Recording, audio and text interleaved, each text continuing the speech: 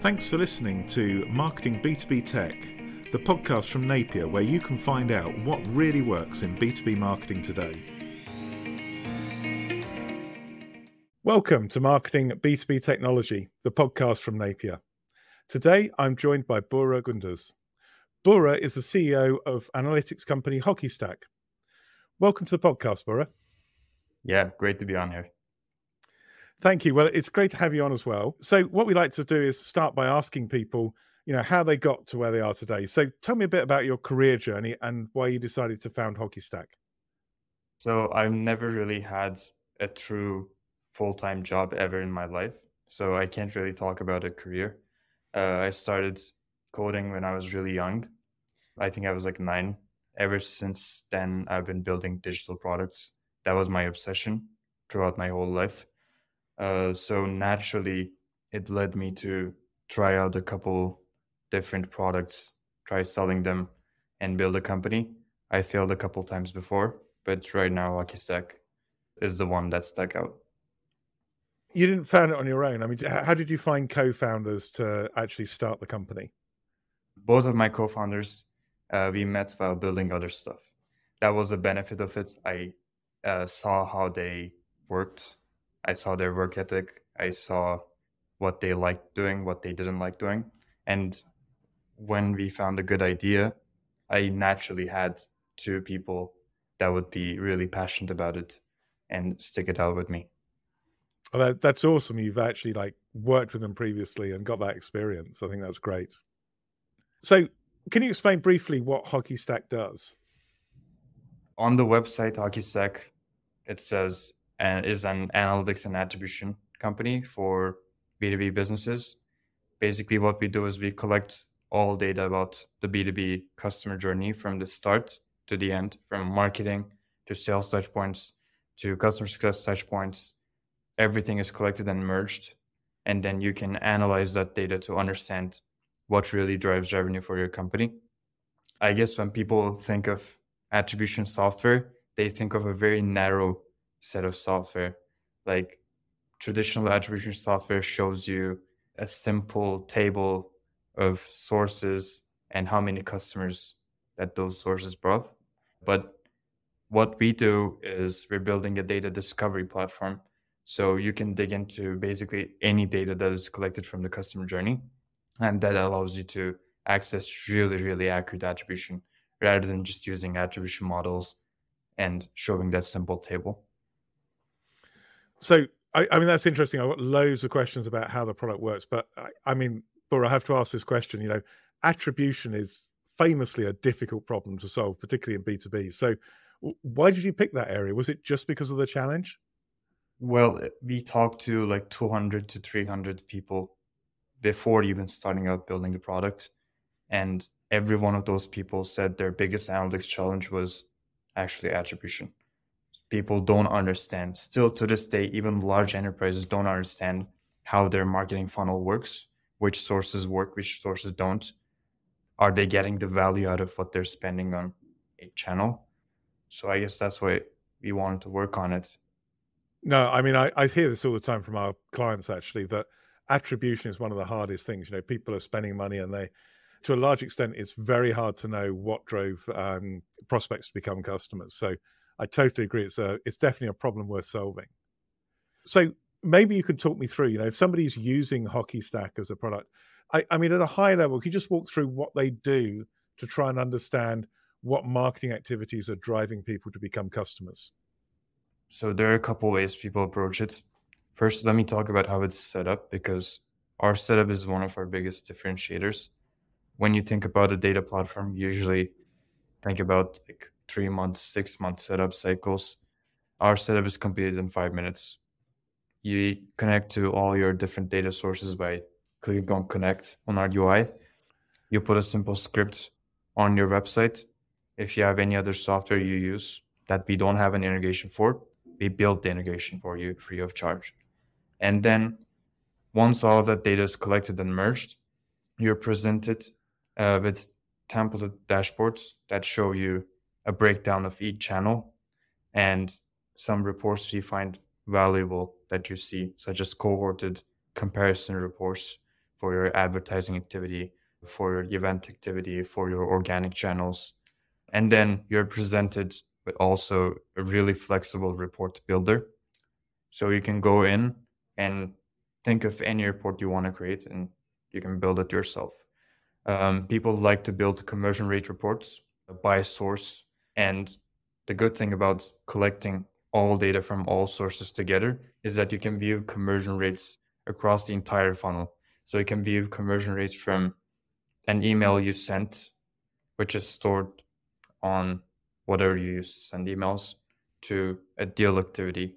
Or if you use your website as a big channel, you can see conversion rates between your emails to your website. So sky is the limit. You can see conversion rates between anything. You can see the lift of any activity on any conversion rate on your sales cycle. You can see how it affects your sales cycle lengths, which is a big thing that our customers, B2B customers, like to optimize for. Yeah, that's pretty much how people like to do attribution nowadays. So I'm just going to ask you a question about something you said at the start of that answer. I'm sure you said you build an interface into whatever product you're using free of charge. Is that right? Yep. And that's because, one, we're getting pretty fast at building integrations, so it doesn't have much of a cost associated with it. Obviously, if it's like a really, really custom thing, like we have some people who have their own in-house CRM software that they want us to integrate with, which obviously is not free of charge. But if we see that there's a real deficiency in our product, then we do it free of charge. Wow. So, I mean, a standard CRM or advertising platform or whatever that had a decent API and a reasonable user base, you'd actually just integrate, whether or not you already had that. That's amazing. Yeah, definitely. I'm not ashamed of admitting that, like, we're an early stage company. We just got started. The product was launched in February 2022, which is pretty early for a software company. So obviously we won't cover all of the integrations that companies use, but we're willing to make the effort to cover our bases. I think that's amazing. I mean, that's really refreshing. You hear a lot of people talking about how important integrations are on this podcast, and yet they still aren't as flexible as you to build them. So I think that's amazing. I'll move back to HockeyStack now and ask you some questions. So I think a lot of people, who've maybe done a little bit of work with attribution, they're used to different attribution models. So, last touch, first touch, time decay, whatever. It sounds like you're actually taking a slightly different approach where you can go and almost interrogate the data to find out the impact of one particular activity on conversion. Is that what you're doing? Are you doing something slightly different, or are you trying to, simply allocate value for a conversion across different activities? Well, we also provide attribution models. They're the industry standard, so we have to provide them. But our website used to say 100% accurate attribution is a pipe dream. And that is because attribution is not about assigning credit to touch points. Like those models you use the linear model, for example. The linear model breaks down the entire credit into all touch points equally. But in reality, that is not really true. Like the person visited, they maybe saw a certain campaign that affected them a lot, and then they had a couple different touch points that didn't really affect them. So you can't really know for sure that credit is true. One, you have to compare across different attribution models. That is where our flexible report builder comes into play, because you can compare different attribution models right on the same report, which nobody else really does. Two, you have to, like you said, really dig into the data to understand the lift of those activities. That table, that attribution table, shows you a certain channel has X much credit, but you have to dig into all of those credited deals or companies and see if they actually did those. So we give people a super detailed timeline view of all activity across all stakeholders that a company did from any source, so that they can really at a glance understand what the company was influenced by. And then where this is going in the future is we're going to get smarter. We're going to be able to understand, just like how we're able to do qualitatively, we're going to be able to understand quantitatively which channel had the most meaningful impact on a customer's journey. I think there's a mathematical way of understanding that, but that's what we'll be working on in the future to make it even more accurate. But I really don't think that attribution models will last. Like first touch, last touch, those obviously are inaccurate. Even multi-touch attribution models, I think, are highly inaccurate. And that's interesting. I mean, I think a lot of people have seen a similar thing. You know, if you run, say, Google Ads campaign, you know that it's not just the Google Ads that's driving that, but Google will apply attribution and frankly, you know, quite often do it to make their ads product look good, I think. Well, comment about that. Google just wrote most of their attribution models, except for I think their last touch and also data-driven. And I'm pretty sure that their data-driven model highly biases their Google Ads product. Yeah, I think it's interesting. I mean, data-driven is kind of a bit of a black box model, isn't it? You don't really know what's going on. It's just kind of a trust us, it's going to work model. Yeah, I think there's a way of like making it work, making that AI-based models work. And we'll also be working on that. But it's just that when Google does it, you obviously know that they're trying to feed their ads product. Yeah, of course. I'm also interested about offline activities. I mean, obviously, there's a lot of tracking of attribution online. I mean, is there a way for you to incorporate offline activities into HockeyStack? Yeah, so we were the first ever company to be able to do not only source-based attribution, but action-based attribution. That might be really vague to some listeners, but basically all other attribution companies show you a report broken down by which channel they came from or which type of source they came from. With that, you're not able to really track a lot of other touch points. So what we invented is we can attribute one action that happened across the customer journey to another action that happened before it. And that action you attribute to, if you change it to be the event activities, event subscriptions that you collect on your CRM, then you'll be able to attribute revenue or any other metric to your event activity. If you change that to be, for example, content consumption, if you're really heavy on your blog, maybe you can attribute revenue to your blog, and you can break it down by exactly which blog post they read and really understand what's happening in your content marketing. And you can apply that to any offline or online activity. And presumably a lot of what you're trying to do is make it really easy for the user to actually pick those items, because I guess one of the challenges is if you look at, you know, a mid-size or large-size B2B organization, they're doing an awful lot. So being able to pull out what's important is probably one of the big challenges of usability for you. Yeah, definitely. And I believe that their CRM does a lot of the heavy lifting, even though a CRM as the interface looks really, really complicated. The data we pull from a CRM is super, super valuable. So whatever you input onto there, we can display it for you. That's fantastic. I'm interested now. I mean, is there a particular sort of type of business that you've aimed HockeyStack at? Is there a particular problem you're trying to solve? Well, we set out to solve analytics for B2B companies with large sales cycles. That's the type of company that has the most trouble tracking their activities because there's so many stakeholders, so many different touch points. Marketing has an effect. Even after the sales conversation starts, marketing still has an effect. So we're trying to really make it easy for B2B companies to track their marketing activity. And when you talk about B2B companies, is this the kind of product that only large enterprises can afford, or is it a more affordable product for mid-sized companies?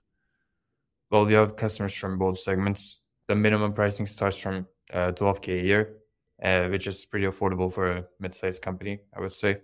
And then for larger companies, I don't think it's that expensive of a product compared to a lot of MarTech and sales tech providers I'm seeing that are billing like crazy amounts, delivering no value.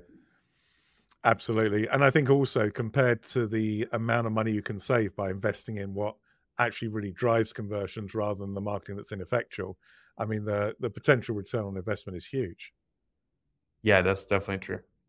I mean, just changing track a bit, I'm interested to know, how you go about marketing HockeyStack. I mean, you talked a little bit before we started the interview that, that was something you're quite excited about. So tell me what you do in terms of your marketing.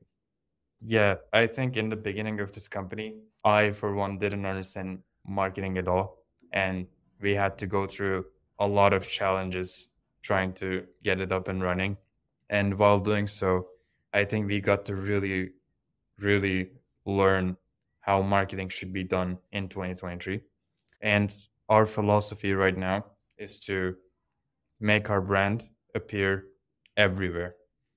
And that sounds super big, but when you think about it, you can appear everywhere for a small set of people at a time. And once you reach a threshold, once people hear you all around them, they have no choice but to come in inbound to you, asking to do business with you. And like a lot of sales conversations we do start with people saying, "Oh, it was long overdue. We've been seeing you around all the time. We've been DMing with X person in your team." Like, we already have a relationship with most of the people that we have sales conversation with. And even if we don't have a relationship, we have a one-sided relationship where they're consuming our content.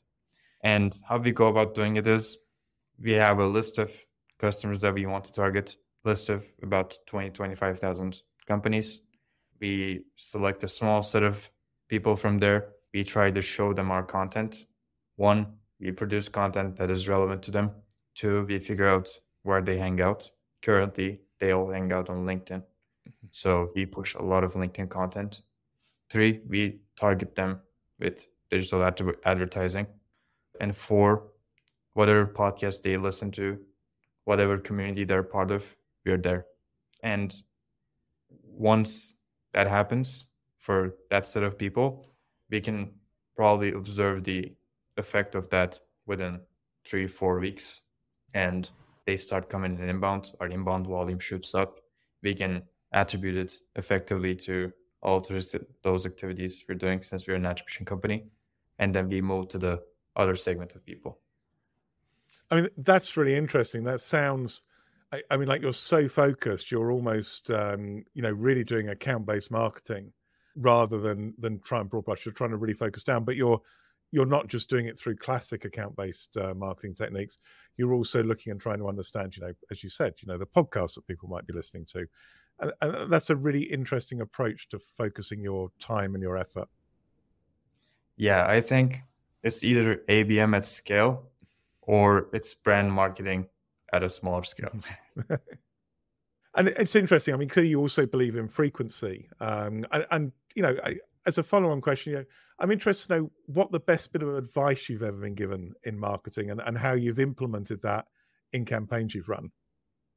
I've never been given a good piece of advice in marketing. I'll be honest with you. I had a lot of advisors when trying to get everything up and running when we had $0 in revenue. I think everyone's journey is different. Every single company is different. What works for a company doesn't work for another company, even though it is the same exact company. Like, even if it was the same exact company, it wouldn't work simply because you're doing it with a different cohort of people in a different time. If you give it enough time, every single strategy will work. We just needed to find one that we could scale up fast and stick to it. And that's interesting, Buğra, because it sounds like what you're saying is you've almost got to experiment and find out what works for you, because you're almost saying maybe you haven't been given great advice, but perhaps there isn't that magic piece of advice that you can get. Yeah, basically, let me tell you the story of how this all came up. We weren't growing at all. We had revenue, but this was like early last year. We had launched the product, but couldn't get it up and running. And then we were following the traditional marketing playbook, like running ads, doing blog posts, ebooks, etc. And at some point, I thought, we're not growing. We need something that is truly different than what we're doing right now because it's obvious that this is going to take a long time. And it's not because the strategy was bad. It's because like we just couldn't make it. So we needed something different that we could scale up fast. So one day, me and my co-founder sat down. We kept all of our growth-related documentation on Notion. We sat down on Notion. We deleted everything.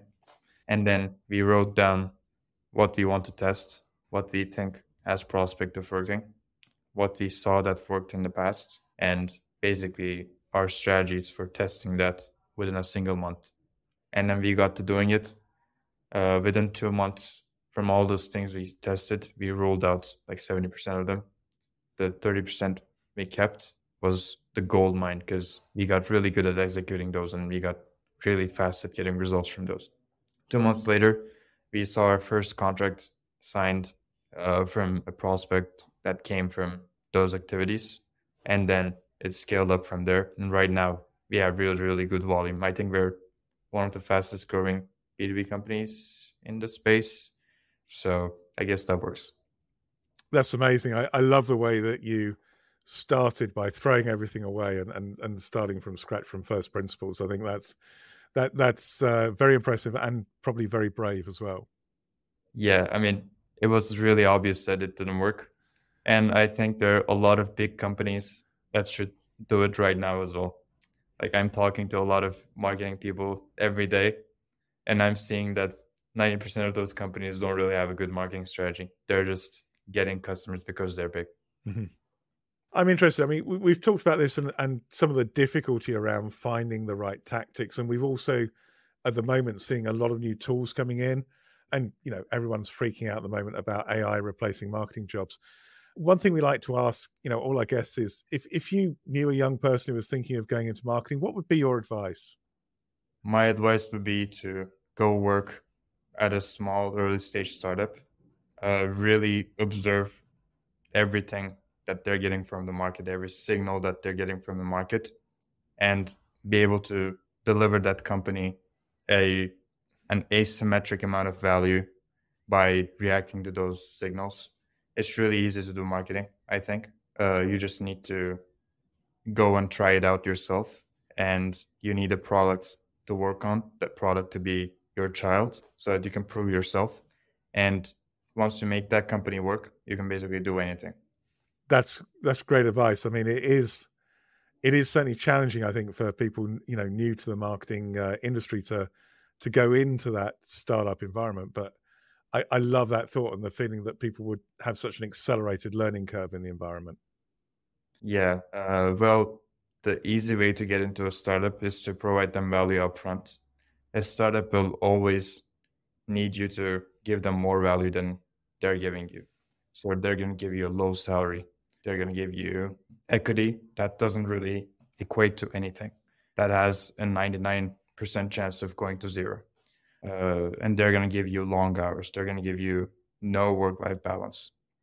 You have to endure that. Like in the early stages of your career, you can't really seek out work-life balance or a high salary. You just need to endure that, prove yourself out, and then you'll do whatever you want. That's amazing. Invest in yourself by that, you know, tough first few years, and then the world's your oyster, I guess. Definitely. This has been amazing. It's been very interesting. We've covered, you know, all sorts of things from career advice all the way through to, you know, I think just scratching the surface on analytics and attribution. Is there anything you feel we should have covered that we haven't talked about? No, I think this was really helpful. I'm going to repurpose some content out of this as well. So, well, I mean, thank you, Buğra, for being on the podcast. I know that people listening will be interested in maybe asking you questions and certainly, you know, taking a look at HockeyStack to see if it can help them understand what of their marketing activities are actually generating revenue. So how could people contact you if they want more information? Yeah, I'm really active on LinkedIn. So if you DM me there, I'll definitely see it. I read all my messages, respond to all of them. That's great. And what about the product? Where should people go to find out more about HockeyStack? To find out more about HockeyStack, we have a great website, good copy, hockeystack.com. We have a live demo. You can go and play with the product yourself. That is the entire product that we put on there. Like we put the exact product you see onto the website and you can play with it for free without giving out anything. That's fantastic. That's probably, I think, a great marketing tool as well. It gives people a really good understanding of the capabilities that probably goes way beyond any number of web pages trying to explain it. I think that's one of the best things we ever did. And it was by accident. That's great. And I think maybe that's a story for another podcast. I mean, Buğra, thank you so much for being such a great guest on the podcast. I really appreciate your time. Thank you.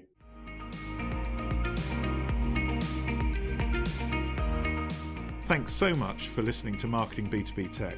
We hope you enjoyed the episode. And if you did, please make sure you subscribe on iTunes or on your favorite podcast application. If you'd like to know more, please visit our website at napierb2b.com or contact me directly on LinkedIn.